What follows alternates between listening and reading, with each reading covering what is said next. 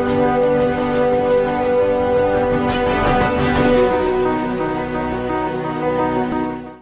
believes and ensures that customer experience is a core business ideology at the heart of the brand.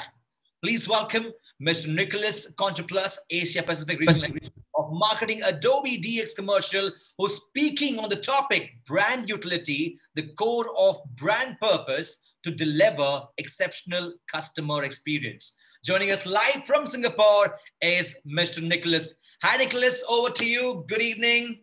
Good evening, and thank you for that welcome. I love your energy and passion there. So very good job. Let me just get my screen shared for you, and you let me know once my deck. Well, we're having a slight technical issue here. Just give me 1 second. Okay, bear with me. Sorry about this, everyone. I'm having to. Let's see if this works now. Are you able to see my desktop? Yes, I can see. Are you also seeing the slides, or are you seeing the notes as well? I'm seeing the slides only right now. Only the slides. So you're not seeing my speaker notes as well. Okay, great. Awesome. Excellent. Just let me know if there's any issues with the slides as I get going. Sorry about that. The joys of virtual presentations. So off we go. I'm here to talk about a topic I'm deeply passionate about, and it's going to be a quick fire talk. I'm going to try to make up some of the time we just lost. But as I said, this is going to be a topic I'm very passionate about. We're going to talk about brand purpose and brand utility. I've always been passionate about customer experience as a marketer, but I'm also passionate about other things. Of course, my family is one of the things I have a deep passion for, because they are really ultimately what my life revolves around outside of work. But it wasn't always that way. I also was someone who traveled extensively from a young age. I left actually Australia when I was in my 20s and took off and backpacked around the world and saw all of the things it had to offer. But then at some point, I met my beautiful wife, and then we decided to get married, and then I became a husband and a father, which has given me a great set of satisfaction. And now I really know what my purpose is. And that really is ultimately to try to be the best dad and husband I can be to my kids and to my wife. For me, to be happy ultimately and to achieve something in this world, everyone must cultivate a great sense of satisfaction. I deeply believe that. And, ultimately we've got to be, passionate about what we do. And ultimately you can't do that without really having a clear purpose, in my opinion. And that's going to be sort of the cut and thrust of my talk today. Purpose really ultimately gives us grounding and direction and satisfaction. It ultimately is, purpose is practical and, doable. For me, my purpose ultimately is, as I said, to serve my family. But in order to do that, I also need to understand them. I need to see them as individuals. These are my two boys, Ilan on the left, Sasha on the right. Both are very different. Ilan loves throwing himself off high places, parkour. He's a crazy kid. He's very physical. My eldest is more of a computer guy. He likes reading, etc. So they're very different. My approach to them is very different. I don't use a one-size-fits-all approach when it comes to my kids. And ultimately, this is a sort of key message I want to deliver when we think about that in terms of our businesses. We need to think about our customers as being, obviously uniquely different. And really, some people might think, this idea or this notion of purpose is a luxury, but it really isn't. It's quite a foundational pillar for your businesses. And ultimately, purpose, though, it really shouldn't be seen as about saving the world. And I've seen this become quite a prevalent approach to a lot of brands when they sort of embrace this idea of purpose.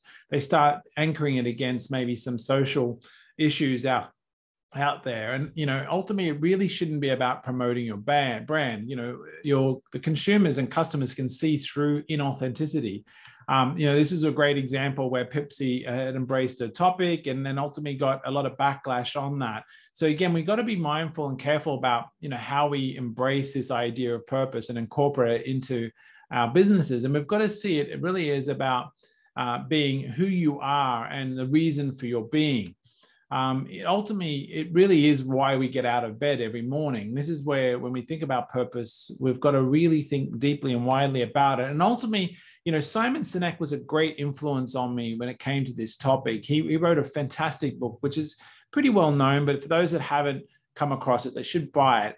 It's Know Your Why. And he talks about people don't buy what you do, they buy why you do it. And this is really at the heart of the talk today about, purpose and the importance of that. We now live in a post-pandemic, world where we're seeing, unprecedented change in terms of how customers are engaging.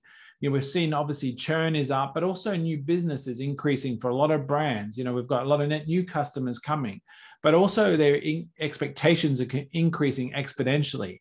But we really need to think about how we capture our customers, both heart, mind, body, and spirit. We need to do this, we really need to understand the different journeys and pathways that they're taking that constantly evolve and adapt.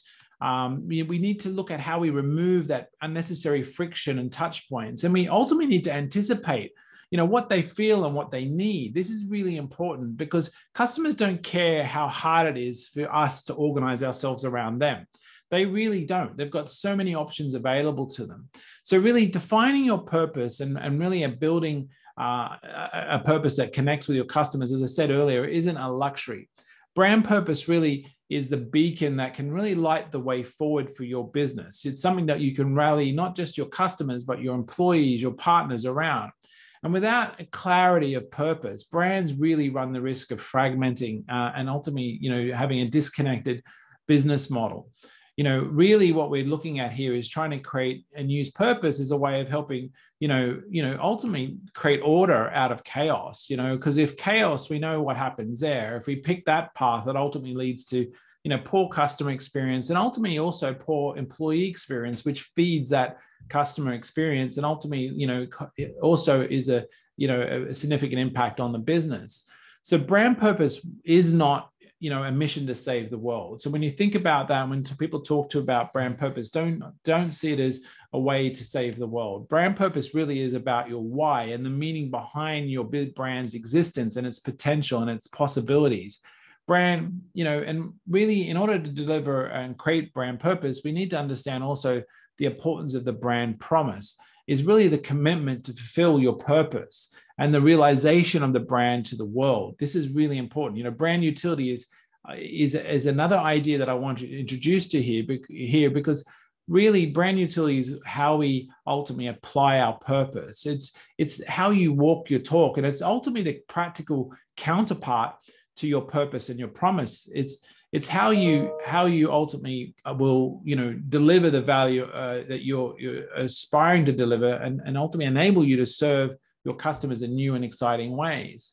And for this, again, if for those that are really passionate about customer experience and ultimately, looking at, design thinking type skill tool sets and helping, architect optimal customer experiences, will know that empathy is a really important part of delivering great customer experiences. We need to really invest in empathizing with our customers and ultimately being, cognizant of the importance of how we keep those promises we make, because ultimately those promises that we keep will lead to trust, and trust is the bedrock of customer experience.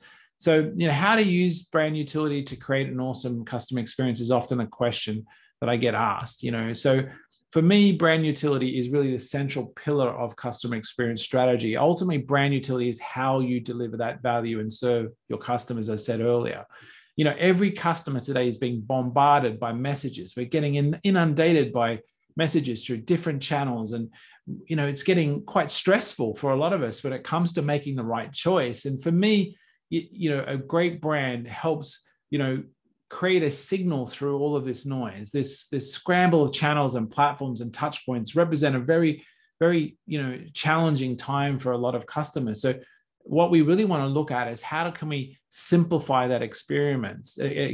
And ultimately, creating brand utility for me is about helping make life simpler for the customer. It's really about taking the complexity out of that choice, helping me make a choice that I can feel confident is the right choice, is really the end goal and a core central sort of objective of creating great brand utility. And this digital shift that we've seen has been quite dramatic and all-consuming. You know, customers are really, as we know, become increasingly more powerful and have really driven this digital sort of transformation. We really, you know, consumers have been fast adopters of new technology, much faster than the businesses that are trying to serve them. So we really need to appreciate that and understand that.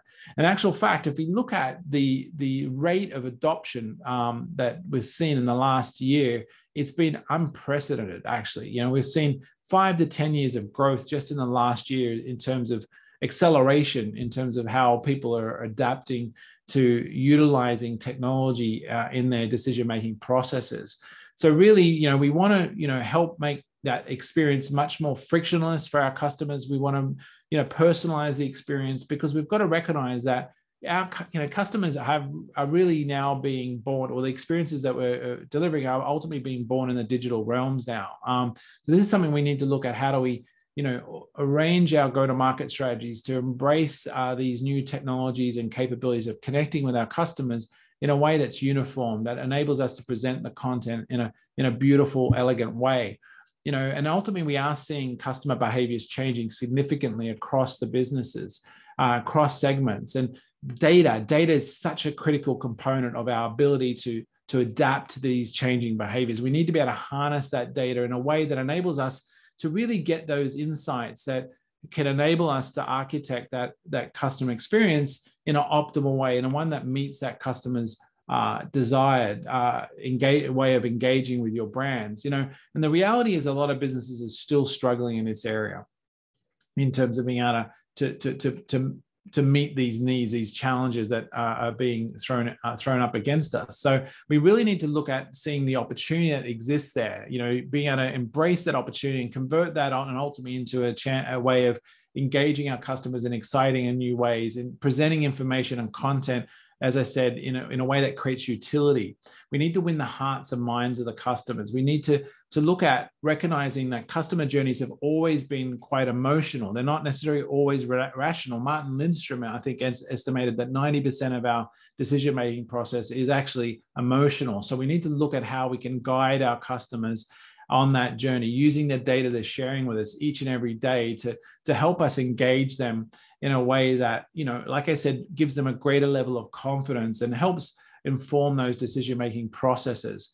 You know, and again, a great way to do this is, you know, looking at using the insights we're collecting of our customers in a way that helps us demonstrate empathy when we engage with them, and ultimately enables us to provide, you know, a greater sense of comfort in those key decisions they're making. And this is where data, for me, is quite a critical component of this journey. How our ability to harness data across all the different touch points that we're connecting with our customers on, and aggregating that in a way that enables us to get that greater sense of what is the key, you know, driver for someone in terms of the decision-making process that they're using in terms of making a product selection, for example.